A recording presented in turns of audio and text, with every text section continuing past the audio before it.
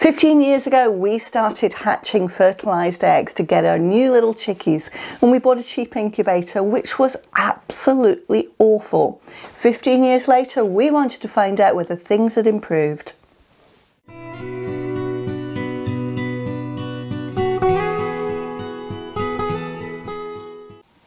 Welcome to English Country Life. My name's Fiona, and together with my amazing husband Hugh, we run this small holding here in Lincolnshire in the UK, and we breed Buff Orpington chickens.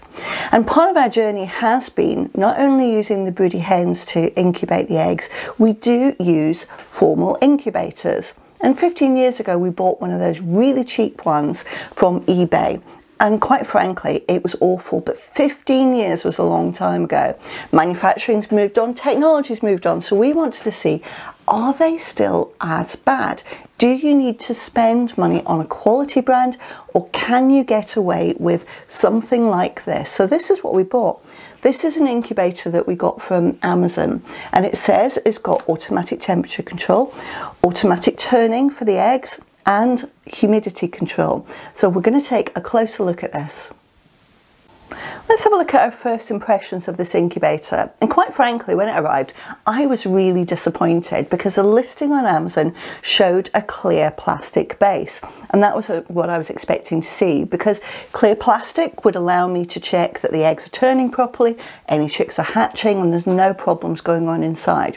What we actually got is this solid polystyrene, which obscures the view inside entirely, but it does have an advantage. It provides a lot of insulation, which cuts down on your power use and means that you don't have to have such a temperature stable environment for the incubator to sit in. So it does have advantages, and we could actually remove it. We can either permanently remove it using a knife, or we'd have to take the motor off the side to do that.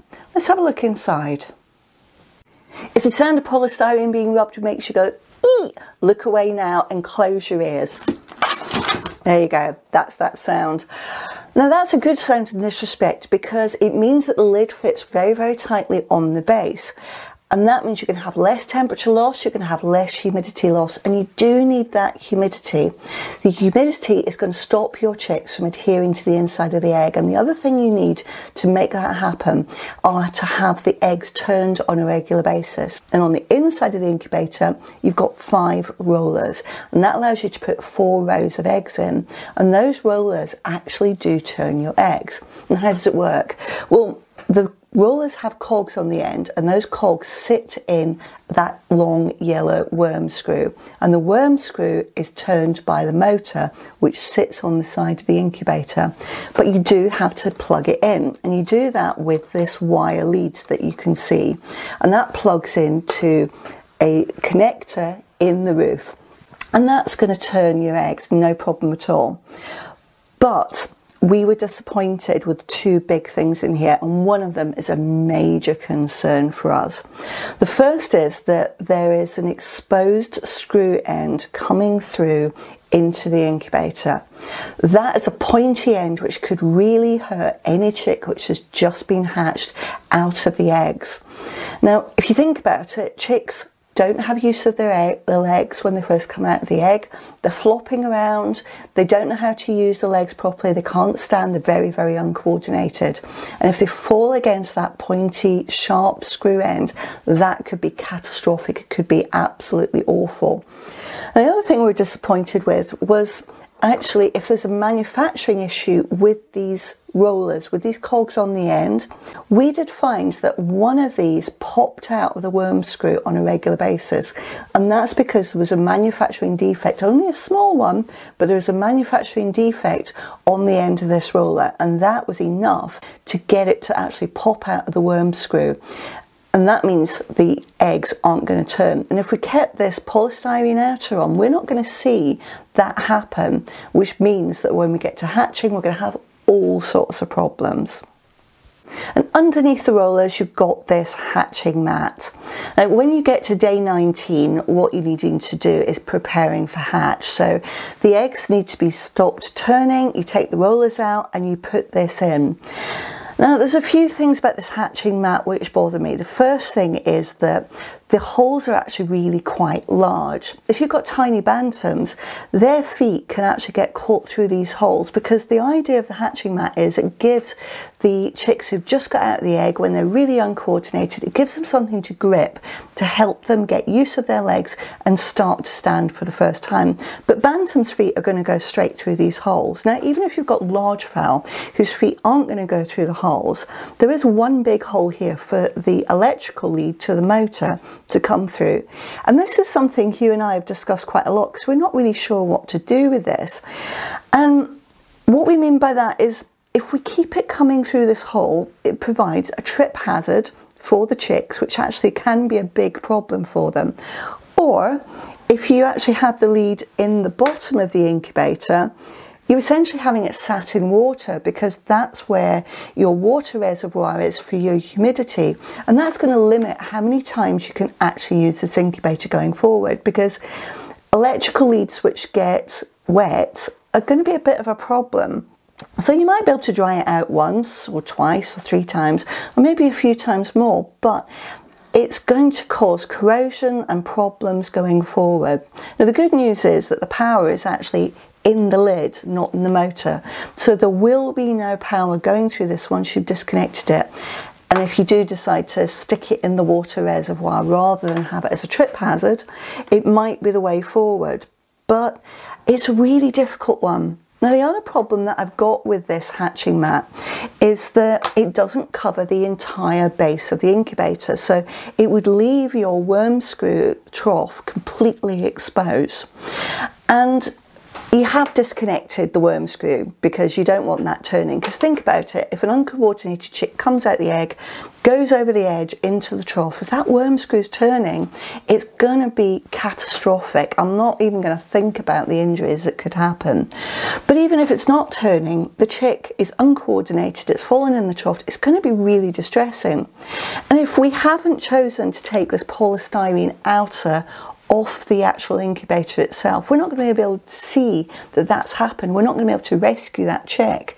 So do we take the polystyrene outer off, which might compromise how stable the temperature is inside the incubator? Or do we leave it on and then wait to hear the cries of the chicks who are distressed in the trough? It raises all sorts of questions, and I've got some problems with this incubator. Let's have a look at humidity. Humidity control happens with 3 items in this incubator. You've got this grey pod that connects via a pipe to the inside of the incubator, and you've got these bottles with a sprayer. So let's look at the pod first. This is your main humidity control. And the idea is you'd fill this bottle of water, which you have to provide yourself, but look at it, it's an old bottle. You turn it upside down and put it into the pod. Can you see the problem there? Turning a full bottle of water upside down into a pod, water's going to go everywhere, so you need to make sure that's in a bowl to catch any water which actually splashes everywhere. When that water then is upside down, it sends it through this pipe into a trough on the inside of the incubator. But we found that the pipe which came with the incubator was kinked, it was damaged in transport, so we did have some real problems actually making it work, because it's really important that that pipe is below the level of the trough, otherwise that gravity feed doesn't work. If it's slightly higher, you're going to get no water flowing through. And that will keep your incubator at roughly a 60% humidity level for the incubation process. And we did test it, it is 60%. That's too high. Now, you need the humidity. There's lots of contention, it has to be said, about humidity levels for the main incubation process.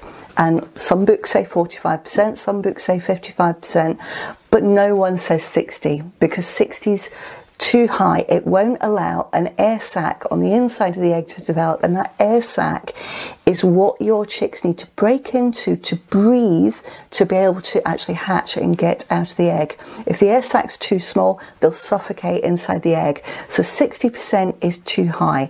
It is a problem for us.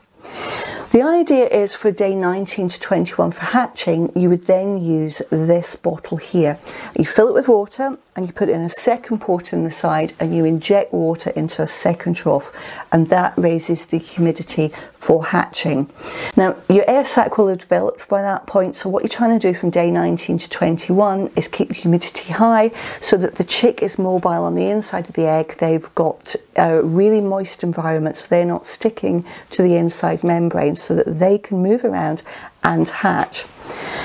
It also then goes a step further and says fill this sprayer with water and every few hours take the lid off the incubator and spray the eggs, because don't forget, eggshells are porous and that adds extra moisture. Big problem with that.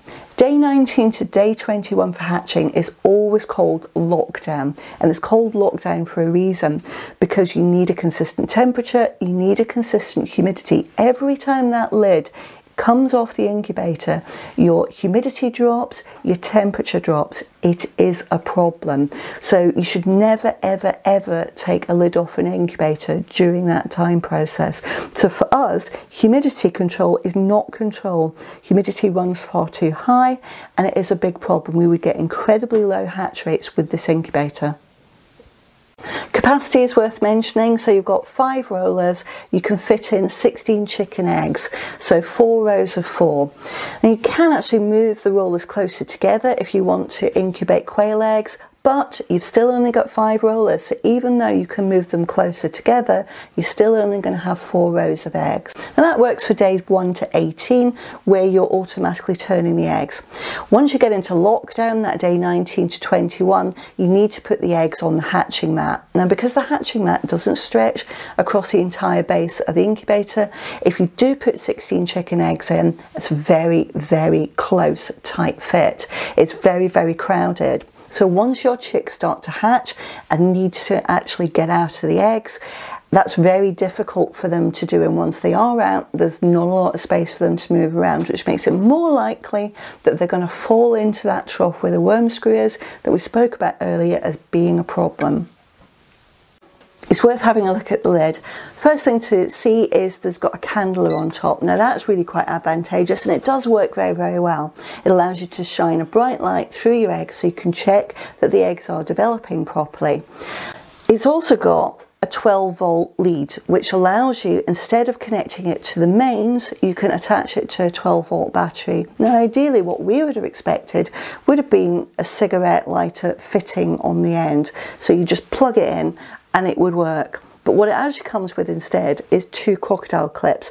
So you would need a battery, and then to connect these crocodile clips to bare exposed battery terminals, which personally I don't think is ideal. The other thing to note about the lid is that these screws here, which is for the cover for the fan, are actually damaged. And that means you can never take that cover off to clean the fan on the inside. Now, cleaning the fan for any incubator we think is really, really important, because when your chicks hatch, they're letting off small amounts of fluff from their down feathers. That fluff builds up and it creates really quite a hard crust on the fans. If you can't clean it off, what's going to happen is that biological material is going to start to break down as soon as you put this away for storage, and that's going to grow bacteria. So next time you use it, when that fan starts to whir, it's going to actually send off that bacteria into your incubator, and your eggshells are porous. Bacteria is going to infect the inside of your eggs and you will get a lower hatch rate. So not being able to clean the fan is a problem for us, and actually we really don't like that aspect. Let's have a very quick summary. So everyone's looking for good hatch rates from their incubator, and to get a good hatch rate you need 5 aspects. You need your eggs to be turned, you need stable temperature control, you need good humidity control, you need great hygiene control on the inside, and you need good visibility so you can spot any problems before it happens. Now this incubator fails to deliver on 4 of those 5 aspects. Now to be fair, it does have good temperature control, but the only reason it can deliver good temperature control is because this polystyrene outer, which compromises your visibility. As soon as you take that outer off, your temperature control isn't as good by any stretch of the imagination. So it fails to deliver. Our advice is by a quality brand. We would never stock this cheap incubator in our UK online poultry equipment store. We only stock Brinsley because it delivers all 5 of those aspects, not just one. Now, if you found this information in this video useful, take a moment and give us a thumbs up down below. If you're not already subscribed to the channel, hit subscribe and the bell icon and you'll get notified every time a brand new video goes live. If you've got any questions on this video or an idea for a new video, pop it in the comment section and we'll get back to you as soon as possible. But for now, thanks for watching and we look forward to seeing you next time.